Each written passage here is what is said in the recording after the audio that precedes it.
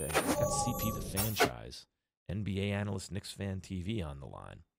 CP, good to have you on the show. I see you've dressed like an adult today. I can see that. Very good. How late did you stay up in your mom's basement watching those gutty little Knicks lose to the Lakers? That's what I want to know.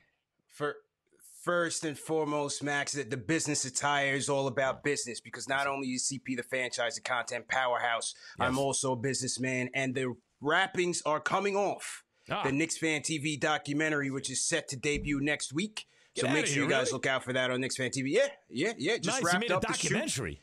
The KnicksFanTV documentary is on the way. Look out for it next week. Very good. But nevertheless, Max, 101.99 in overtime. It was a tough night last night. I called the game last night. I was in my Marv Albert bag on KnicksFanTV YouTube.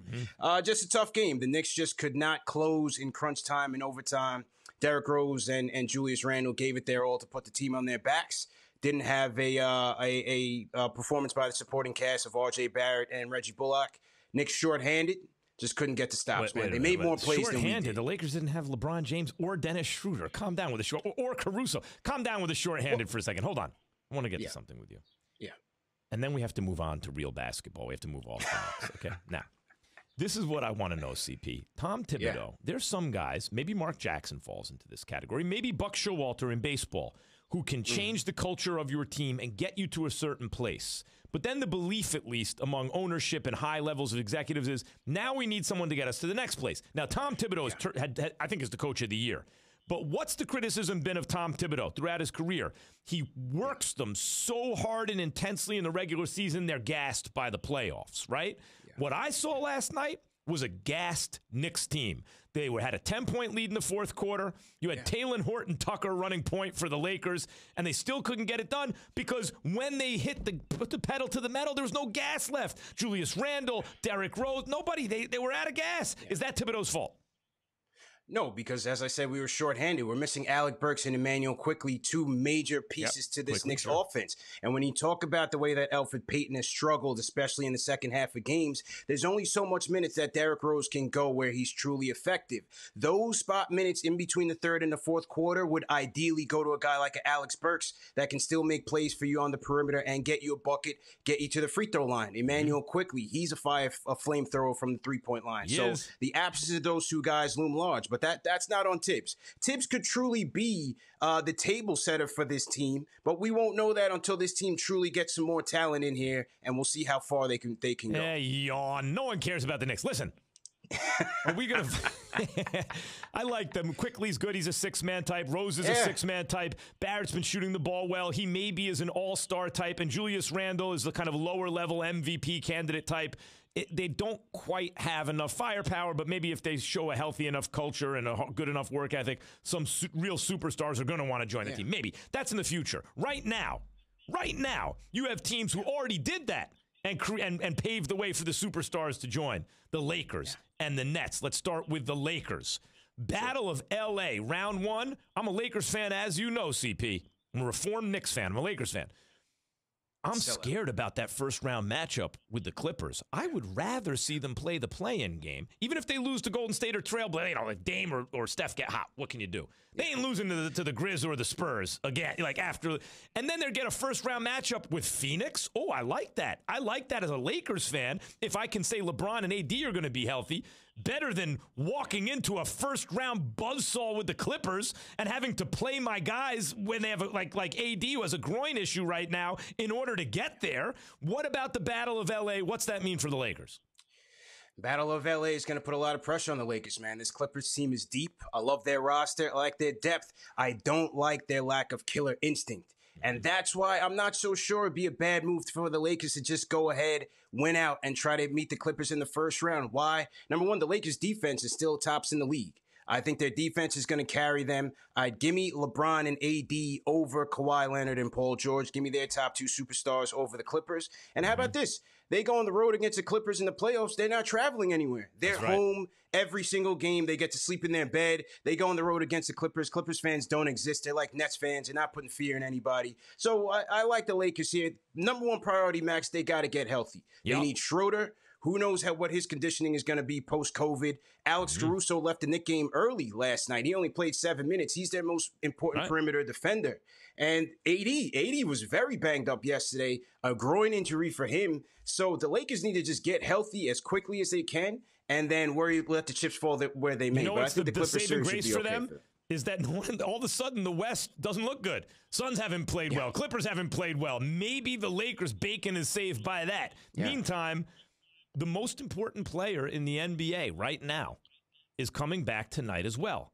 And the reason I say James Harden is the most important player is because if he's healthy, if the big three is healthy and they have Harden, kiss this season goodbye every other team in the league.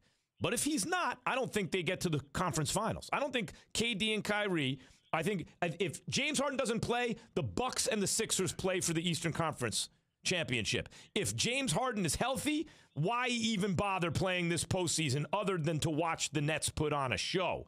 What do you think about Harden's? It's going to be a game time decision. What do you think about Harden's return? Oh, when Harden gets back, that offense is going to explode. I mean, you think about the fact that Kyrie Irving gave James Harden the keys to the castle, and for good reason. He's probably the best pick-and-roll ball handler in the league, whether it's a threat to score or a threat to pass. He's in the 71st percentile in points per possession as a pick-and-roll ball handler. Conversely, Kyrie Irving is in the 40th percentile. So James Harden's going to come in. He's going to be a way better decision-maker. He's going to help them defensive rebounding, and that's where the Nets have to come in and rebound as a group. So I think he's going to help them there, but offensively, being a threat off the pick and roll, it's going to open everything up for everybody, including Kyrie, KD, Joe Harris, you name it. When Harden gets back, that pick and roll is going to be unstoppable. Nets offense is going to be lethal. Now, CP, I like what you're wearing. You got this stupid Knicks hat. A little orange and blue. Orange and blue. I don't stray too far. You have the suit on. You know what I mean? Now you got to do something about the beard. You're not a player. You're not. Oh, what are you? What do you got a beard to hide some PEDs? What are you doing? Just take it down. Hey, you got a beard yourself. The but tie's see how it's all low? loose. It's low. Well, I'm on the radio right now. This is your big break. You're on ESPN Plus right now. You have national talent. We have to give you a national look. Listen to that analysis you just broke out. It was spot on. As is. CP the As Fanchise, is, Max. I would be the best dressed man in Bristol by the current look. That is by the current look. That's absurd. Now listen, CP, that's absurd. But I like CP showed, Ma, can you sew me something like this? And he showed her a picture of my work. I think it's Tom Ford. Could you make something like this? Hold on. Let me see what I can. All right, look, CP, let me ask you something about the Warriors. I was arguing with Kendrick Perkins about this on First Take today. It's a very big-time show. Very big show. Huge. Yeah, I'm a big star, CP, on ESPN, and I was arguing with Kendrick Perkins, and now I'm bringing you right into that world. You're welcome. Now, listen. The Warriors, look, Wiggins shot it much better than I thought he would this year. And the Warriors are looking good at a time where the rest of the Western Conference, as I mentioned, is not looking good. But I still don't believe they have enough shooting. They're dangerous in a play-in, but I don't think that the Jazz or the Suns or a team like that needs to lose sleep about the Warriors. How do you see them in the postseason coming up? Mm-hmm. Well, look, one thing I like about Kendrick Perkins, one thing we have in common is that we destroy you on your Knicks cold take. So I kind of live vicariously through KP when I watch him on cold take you out every day. So congratulations to him on his deal.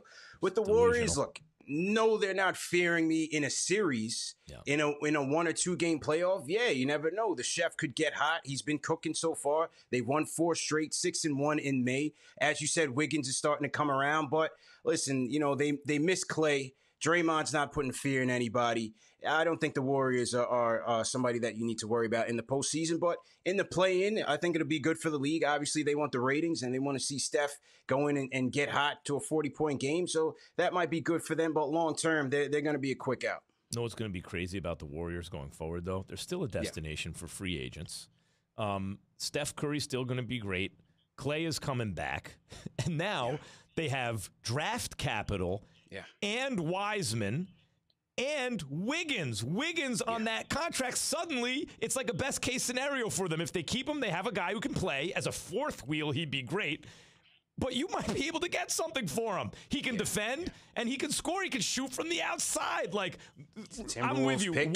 Warriors ain't nothing right now. But, damn, going forward, they could put it back together. Yeah, they could be built for the present and the future. They're going to have the Timberwolves pick. That's going to be a lottery pick. They'll have their own pick, which could be a lottery pick. You got Clay coming back, one of my favorite players in the league for sure. So, yeah, I think for the future, they're set up pretty nicely, just like the Knicks. Now, listen, you just go put a tie on now. You shear down the beard a little bit. We'll see if we can't get you a real job. Listen, yes. You could argue it's the tie that makes your Knicks take so terrible on TV. You're losing oxygen to your brain, Max. Every day you go on this show and you're moving the goalposts. If they don't win the first round, it's a failure. If they don't win the Laker game, it's not a championship for them. Right. I get DMs all the time from Knicks fans. CP, Max is going off the rails again. He hasn't learned. From who? He has not learned. From Knicks fans. What? Knicks fans have brain damage. Believe me, I was one of you once. I used to be. I look back, I go, why was my brain so damaged? What was the matter with me? All right, listen, CP, we'll talk again next week. I appreciate you coming on. CP, the Fanchise, KnicksFanTV, on the Goodyear hotline, helping you discover the road ahead. Goodyear, more driven.